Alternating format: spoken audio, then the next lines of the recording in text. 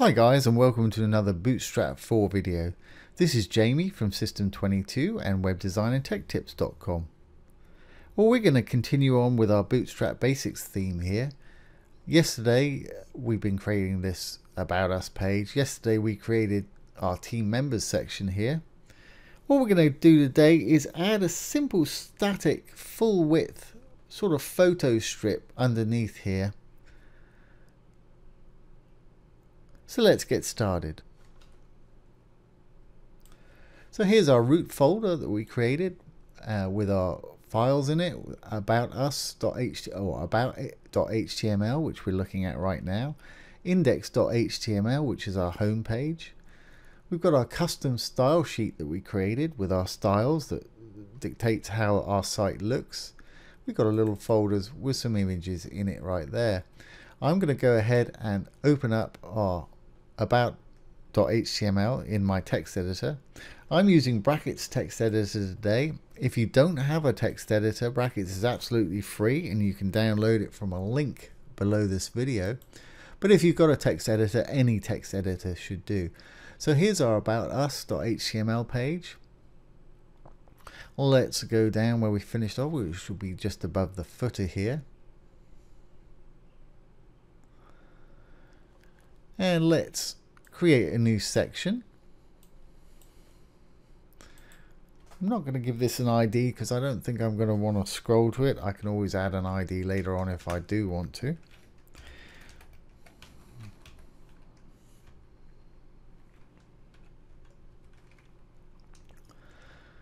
Okay, and in the middle of this section, I'm going to add another div.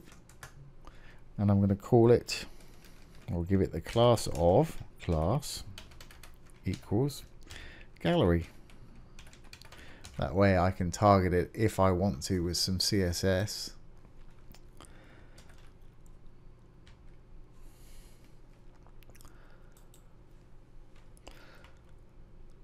Alright, and inside our gallery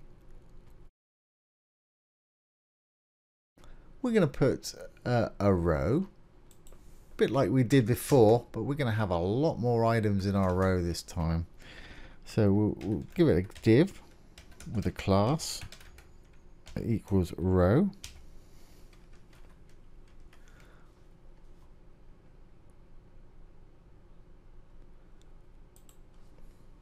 And obviously inside this row is where we're going to put our images.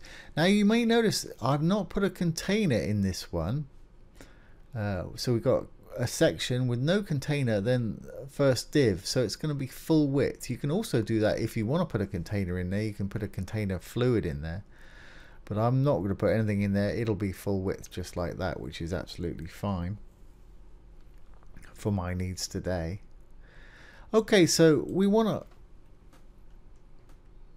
to put some columns in there. I want to put a lot of columns in there. Probably 6. So if you remember, Bootstrap's visible area is made out of 12 equal sections, whether it's full width or boxed. So to make 6, it's 12 divided by 2, so the columns want to be 2. So let's do that.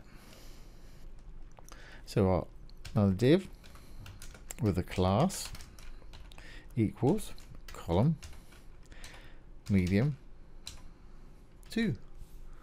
And if you want to learn more about rows and columns, have a look at one of my other videos that specializes in rows and columns.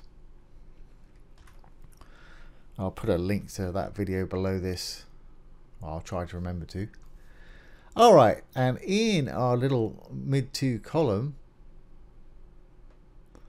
I want to put our image, but I think I'm also going to give this a different class as well so we can target it with some CSS. So I'm just going to call this like pic, I guess. Pic will do, picture. Okay, so I'm going to steal that image from the top here and we'll work with that one. There we are. This is that image at the top of our about section.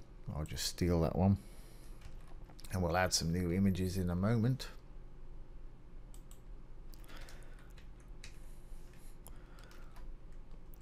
Alright, so we've got our first image and we've got our first of 6 columns there. I'm actually going to make 12, so it's 2 rows. Let's copy this 11 times. Control C. 3, 4, 5, 6, 7, 8, 9, 10. And Control V, last one, 11. So we've pasted 11 copies. Let's save this and see what it does. Let's get rid of that gap at the bottom there. Delete that. Control S to save our brackets here. Back to our site. Let's refresh, and then we should now have a section underneath here with 12. They're all going to be the same images. They're probably going to have a little gap between in the gutters between them, but let's have a look. Let's refresh. Okay, I've obviously miscounted. I've got 11 images there, so that's add one more. Okay, so that we got a gutter there. That's fine. We can either get rid of that if we want them all joined together. I'll show you how to do that in just a second. Let's go back to our HTML here and add one more, because I obviously can't count. Control C to copy, drop down, Control V to paste. Now we've given these the class of pick, so I can actually target them individually with some CSS if I want to customize them. So let's save this back to the site, make sure we got our 12 now. There we go. And I'm using Google Chrome here, and I'm just going to use the inspector, and I'll show you how to get rid of these gaps here if you want to, or add more gaps. So if I just right click and inspect, like I say, I'm using Google Chrome, this is all built in. If you've got the Elements tab highlighted on one of them, it'll show you HTML. Styles tab on the other side, it'll show you the CSS. And I'm kind of looking, oh, there it is right there. So actually in our column here, we've got a bit of padding which is giving that gap. Let's just pull this up so you can see it. So you can see the green line either side. That's a bit of padding or margin, probably padding. So we probably just want to get rid of that. Well, that's the same one right there. So let's have a look down here. Yeah, there it is, 15 picks either side, right and left. If you take that away, there you've got a sort of full width strip that you kind of see that quite often with no joins either side, which is cool. So if you want to do that, make this permanent, we've got a class of pick right here. Let's go to our CSS. Let's refresh this, because Google Chrome, once you do that, refresh it, it'll go back to how it was. Go back to our custom CSS this time. Let's add a new title, and we'll call it gallery /*/ anything between the two stars will not be read as code by the browser, and it just headings just make it so much easier to find stuff. I mean, we've only just started on this site. We've got 300 odd lines of code. You may have 2,000, 3,000 lines by the time you finish the site. So titles are quite handy. All right. Okay. So what do we want to do? Well, we've given our images a class of pick. So if we want to take that gap away, let's go back there. Okay. So it's class dot name of the class is pick. Let's open, close some curly brackets, drop down, and let's say padding, colon, 0, and that should take away that padding there. Let's have a look. Control S to save, back to our site. Let's refresh. There we go, and that's padding's gone. That's if you want your pictures in one big block like that. Which, like I say, you see that quite often. It's quite a nice little thing, but obviously you want different images. But I'm going to have a little space between mine, I think, and a bit of top and bottom gap, and I might put a title in there. So I'm actually going to add a bit of padding. So let's go back. And I'm going to make that padding let's make it 10 pixels, so it'll have 10 pixels all around each image. So that'll give it 20 pixels spread basically. Control S, back to the site, refresh. There we go, that's pretty much what I want. I'd like to see a bit of a gap either side as well, so what we'll do with that, in our row we'll use one of the Bootstrap classes. If I go to the HTML this time, here's our row. Let's add the class of, say, margin left 3, M for margin, L for left, dash 3. These little classes go from 1 to 5, 1 being the least amount, 5 being the most, and it's 5 watts and 3 watts. I think it's M's, and I think the default is 16 pix, but I think it depends on whatever the default size of your paragraph font is. So let's have a look. We've got margin left 3 and margin right 3 now on our row, so that should give it a little bit of space either side. Control S to save and refresh. There we go. In fact, I might take that down to 2. Let's take that down to 2.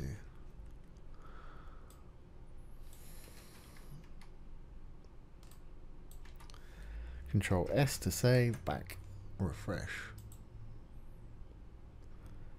Yeah, that looks a bit more like it. Okay, so I don't want all the same images, so let's get some images and change them out. So here's our folder, here's our images folder. What I'm going to do is get a bunch more images and put them in here. There we go, and I've just put 12 new images in here, and I've called them G1 through G12, really imaginative names. And as you can see, mine are about 500 by 347, quite small, low file size, which is fine because these don't pop out to a lightbox or anything, so small file sizes are absolutely fine.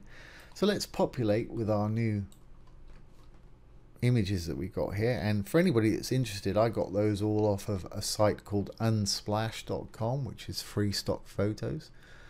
There's loads of free stock photos places out there, but Unsplash is pretty good. Okay, so we called them G1 through G12, so all I need to do is change the names here, G, and it's found it already, there's G1. Let's put G2 in here, G2. And I've skipped forward here, no point you watching me put all these images names in, it's perfectly simple, just put your new image names in. There we go, so I've put all my new images in now. Let's save, Control S, and go back to the site. Refresh. There we are, and there's our new images in there. Right, well, I'm quite happy with that, really. It's just a little image strip demonstrating some of the technology perhaps that the company does. How about we use our gap 100 and give it a gap at the top? We could even add a little title. So let's go ahead and do that just to put the cherry on the cake right here. Make it look a little bit better. So, okay, here's our gallery. Let's give it the gap 100. And for those of you that have not been following along, I created a class of gap 100 in my custom CSS, which gives a section padding of, I think I've gone up too far, 70 pix top and bottom. Let's find it.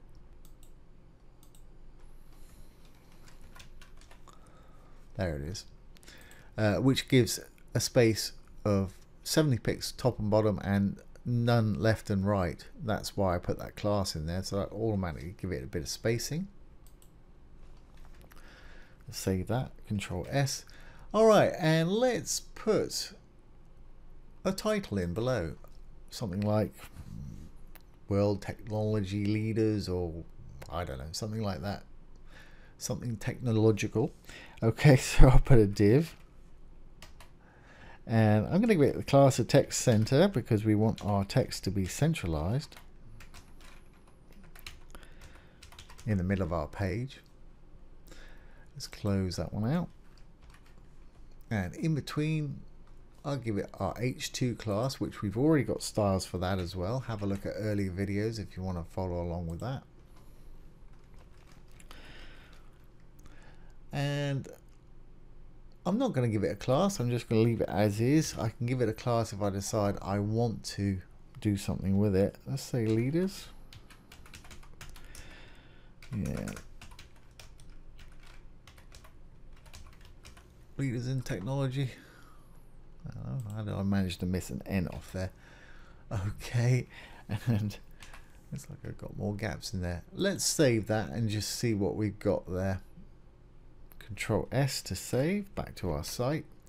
Now when I refresh, we should have a 70 pixel gap top and bottom of this section, and we should have a little title in there as well. There we go, fantastic. Just what I was looking for. So that's pretty easy, and it's pretty effective, nice looking little gallery. Like I say, these are static, they don't pop out. We may use a light box in further videos. Or if you're looking for a lightbox, have a look at some of our other videos. Just to put a lightbox search in. We have done videos before with pop-up lightboxes and models and what have you. So there you have it. That is how to add a simple photo strip to your website.